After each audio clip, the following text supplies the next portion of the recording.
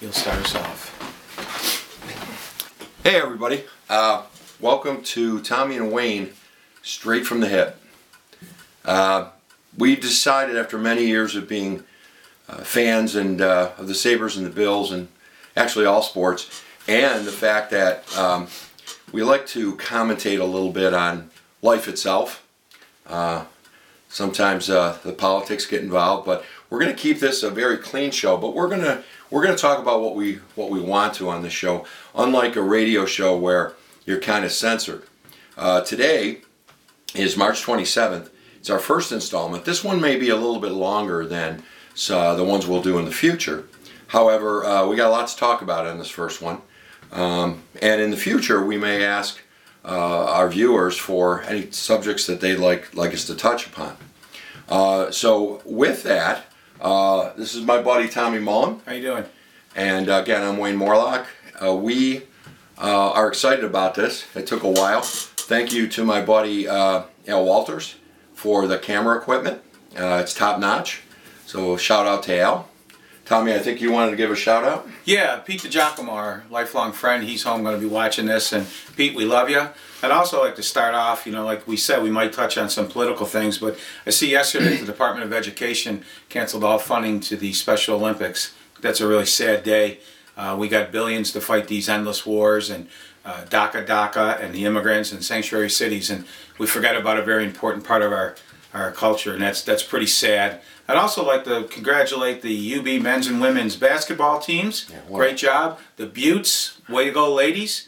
And those Bandits are kicking some butt out there too. So a lot of good things happening in the area, but obviously our major league teams is going to be the #1 subject. Yeah, Tommy, that's unfortunate. I think that we in this area have been so used to losing that we get a little down when UB, the men and women, lost. But you know what? That's a hell of a program they've built there. And if not for a one game and you're out, you don't know how far either one of those teams. And luck of the draw too. Luck of the draw. A different team. Also, the football program there has been pretty good too. And we'll also talk about the other colleges when things happen there too. And sure. One thing that came about this morning, and this is going to be straight from the hip. So blaming the Pagulas for the problem with the Sabres to me is absurd. Yeah, I think everybody, the big thing everybody wants to hear now, or what their rallying cry is, well, thank you, Pagulas, for saving the teams, but, we haven't won in 8 years in the case of the Sabres. Listen, I think the only thing that we can say about the Pagulas, Tom, is that maybe they held on too long. Maybe they hired the wrong guy, like a Dan Bilesma.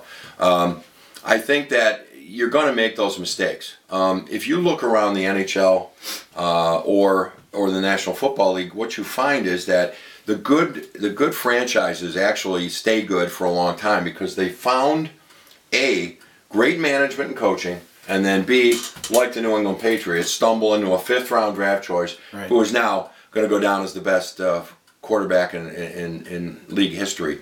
I think what happens for the rest of us, so to speak, is we stumble a little bit. You've got to find that right thing. And I personally, and we're going to talk more about Sabres, but I personally think the two-headed monster of Bean and McDermott they seem to have everything right. Now I say seem to, the proof will be in the wins and losses, Tommy, but I think that they've got the right idea. And the people that come here want to be here, and they love the town, and they get in early. And so I think the Pagulas have found themselves a little bit of a formula with the Bills.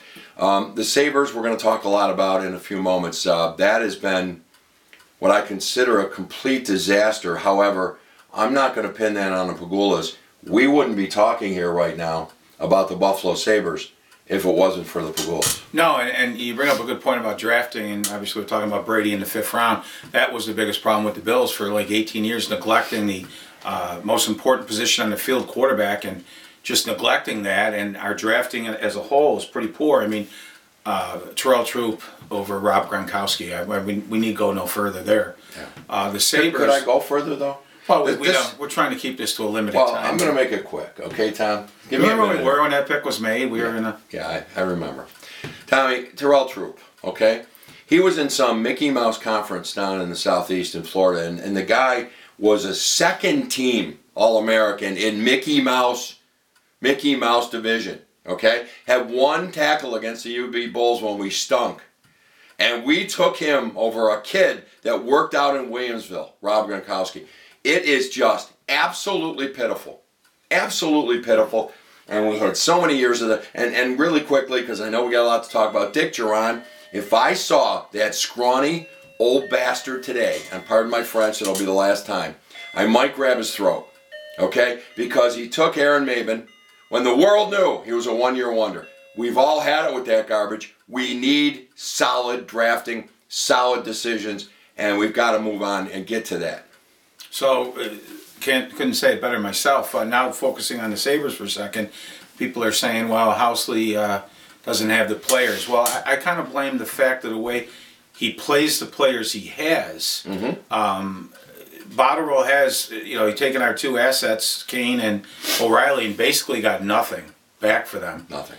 And then Phil with like Sobotka, I don't understand how the key to the Sabres' failures, I think, and with the Bills too, over the years, putting people in positions they don't belong. Yep. And then like good coordinators as head coaches and good scouts as GMs, and in some cases players in positions where they really don't belong there, but they start thinking they do.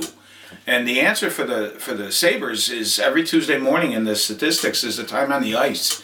And some of these guys on this team are playing 14, 15 minutes when they would play 6 in other cities. Yeah, and the answer could be, well, who do you play? Well, Jason, the roster's weak. And I heard a show this morning where they were talking about bag skating the players, and a standard has to be developed where it's unacceptable. That's true to a point, but the biggest problem with that is guaranteed contracts in the NHL. You can skate a guy, once he signs that deal, you're stuck with him for 3, 4, God forbid 6 years. Yep. And I think the Sabres need to move on and start trusting some of the younger players that we have brought in and go from there. Look, let me expand on that, Tommy. I mean, look back to guaranteed contracts. It was the early 80s. The NFL started making a ton of money. Major League Baseball has always been crazy. The NBA. So what happened is they appeased the players by saying, well, we will guarantee your contracts. Well, that was great when the guys were making 60 grand. Okay, now they're making 10 million. Now they're making 4 million on the fourth line. So what they've done is they've created a monster, and what they got to do is I would lock them out. If I'm the owners, 2020, I lock them out and say there will be no more guaranteed contracts. Now you can go without being paid for 2 years, or you can do anything you want. Well, we got to stop it. And it's not just the money; it's ruining the sport. Okay, what did our wonderful GM Botterill do? He took so much baggage back on those deals, and I mean baggage. He wants Connor Sherry. He goes and he gets Hunwick, a 33-year-old journeyman. With a clause that you couldn't trade him at the trade deadline. Exactly. Unheard of. He lets this stuff go. Then let's talk about St. Louis. Berglund and Sobotka. Tommy, did we not talk about... In September. In September. When that deal happened or just after it, these guys were nothing but clowns. They were benched in St. Louis. For lack of effort. For lack of effort. And they come here, and Berglund is horrific, and I guess he's got mental issues, God bless him, whatever, but he certainly couldn't play second-line center. Now you got this Sobotka. I mean, I got to tell you, if it's not being mandated by Botterill to play him, then Housley's got a real drug habit. He's got to be high, because he might be the worst player. He looks like an ECHL player to me. Tom, I don't know what you think. Well, they talk about, and our GM definitely lets the landscape set up around him.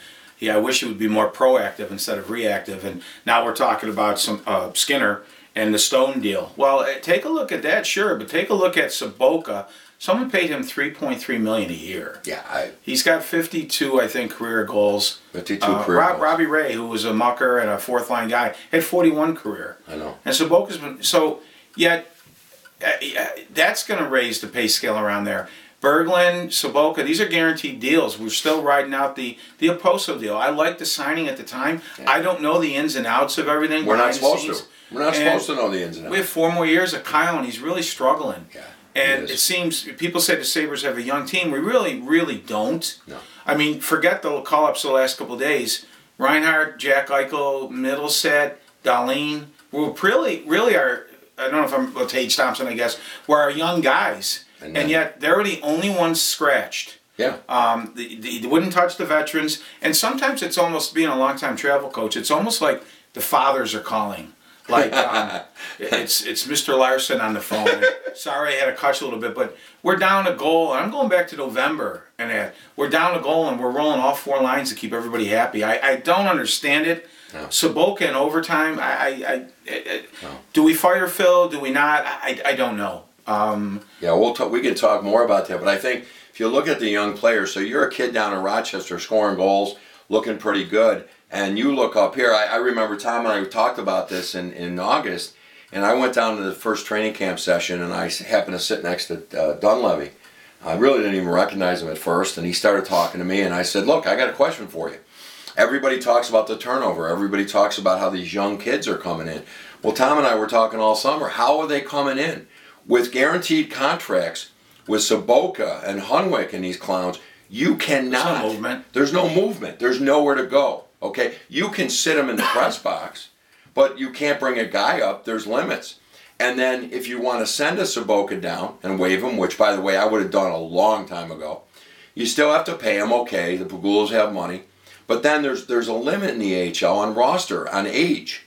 It's a developmental league. And then if you send a guy like that down, someone's got to sit. Yeah. And now you're sitting back a player that you really need to get some ice time down there. That's right. If there was one thing where I blame Terry Pegula, and maybe this has happened, I don't know.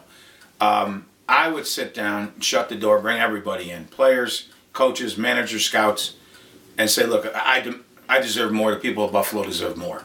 Okay. Our team is very soft, and I'm not going to take the players off the hook either here.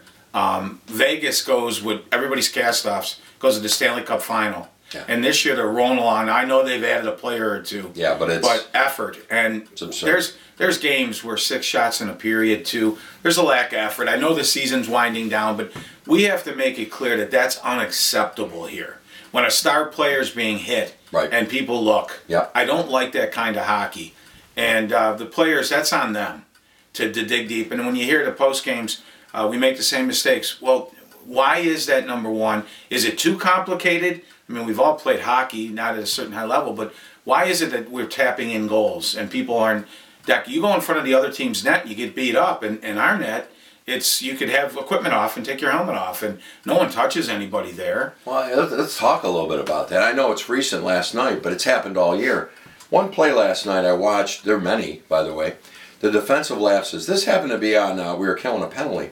And one of my favorites, Scandella. I'm sorry. That was a horrible trade, and he is bad. He is just bad. But Scandella's out there with a kid who I kind of like, Nelson. And they're trying to kill a penalty. I'm watching an Ottawa Senator camp in front of our goaltender. And these two guys stay between the face-off dots. The puck comes to the guy in front, and he has like seconds to take a backhand and score. Now, I don't know where they learn to play hockey. They are either incredibly dumb, or they're colorblind because there's a red jersey behind them, okay? Or they're just ECHL talent. But something's wrong, and maybe it's Housley. I don't know what he's teaching them. And I can't believe that a Hall of Famer would teach him that. But this is some bad hockey. It goes beyond maybe what he's teaching. It's they're never set. I mean, Risto, who I like, is a minus, 50? Has he ever sat? I mean, he was sick last night. But that message, when you're winning, it's, hey, we're winning. What are you going to do? But when you start losing, it's a big can. It just grows and grows and grows. And why is he getting ice time and I'm not? Right.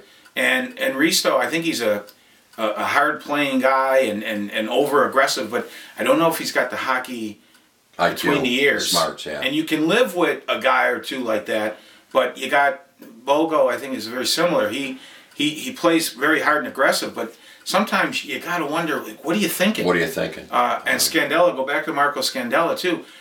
Housley wants to play the up-tempo game. And Bogo and Scandella, they don't make that first pass. It's high and off the glass all the time, where Pilot and this kid they played last night, Borgen, they're really good at the first pass to the forward and let's get going. Let's go. Yeah. And I think growing in Rochester is good. I don't think they need to play as long as we're led to believe in Rochester, because really the NHL is a young man's game, and most of the talent is here. Yep, that's true. And a lot of the AHL is your college free agents getting a little bit out. It's like your depth is down there. And until the Sabres start making more movement from there, there's a logjam. And players aren't going to want to sign. Well, why would a college free agent come here, Tom? We talked about this. Why would you sign with Buffalo? You know you're going to the AHL, and you know there's a logjam of the Sabokas and the Hunwicks and these clowns. And where are you going? And by the way, I want to get into something in a minute, but the Larson and Gergensen era is over. You can find guys down at Holiday Twin Ranks to play that role. I'm sorry. That is just pitiful NHL players that we're done, okay? And we're not anything personal on those guys, but no. We've got to move on. When you're playing those guys as many minutes as we do, you got to get 10 goals, right? Right. And our hope now is that someone down in Rochester, a Danny O'Regan, a C.J. Smith, maybe Nylander, can do what those guys do, but have some hands. Yeah. And maybe when you give them 13 minutes, they get 12 goals a year, not 3. But with 2 of them going off your butt. A coach and a GM willing to do that. Right. And I don't know, they say they communicate well, but you almost wonder, are they? And well, let's talk about communication. If he so I heard recently that he from Pagula and others, he communicates so well with his young players. He being Phil Housley. All right, let me decipher that. How can you possibly say that when all he does is keep playing these veterans, benching the kids, and then watching what they do in their own zone? I'm sorry, there's no communication, or it's terrible, or they've tuned him out, because I watch a ton of hockey. I got all the networks, and I will tell you, I don't see things in defensive zones nearly as much on other teams that I see with this team. And I'm sorry, there's some damn talent on that back line. You know, it's disappointing too, because hockey, I've grown up since the 70s with them, and I love the sport. And it's just been so bad. It's FC Buffalo. I mean, we just can't score soccer. Soccer on ice. It's not ice, it's a pitch, and it's not even fun to watch anymore. And I want my team back. I want a hard-nosed team that defends one another. I don't know if we'll ever win a cup, all right? But the playoffs are a dream. But I want my team to play hard, and like they're in the streak. And we all knew that was, you know, fluff, but it happened. But we were playing hard then. Yeah. And we were getting very good goaltending, and let's not take those guys off the hook. That save percentage has slowly dropped to the 909 range, and we need better on this team. Yeah. And it's not all the problem, but it's part of it. That's part of it. You know, I think you got to weave it all together. I mean, we talked a lot about last year, Lehner, excuse me, and Lehner was he had problems that came to we found out came out. And that guy, there were nights he was completely blitzed in the goal crease and stopped 9-10. I mean, my God. It's miffing to me, and that's probably bad English, that no one knew that this poor guy was going through that much trouble, and by his own admission, drinking. Yeah. And yet the guy had a 909 save percentage, and these two guys this year, they're hovering about that now. And go to last year too with Ryan O'Reilly. I was disappointed with him too, but wouldn't he look good down the middle? And I'm not saying hindsight's 20/20. I'm saying we said that back then. Couldn't we have sat Ryan O'Reilly down and said, "What's up? What's going on?" I mean, he would look down the middle real strong right now with Middlestat playing out of the third hole there and Jack on the top, and got nothing for that deal. No, that was really bad. I want to talk a little bit too about we got this kid UPL.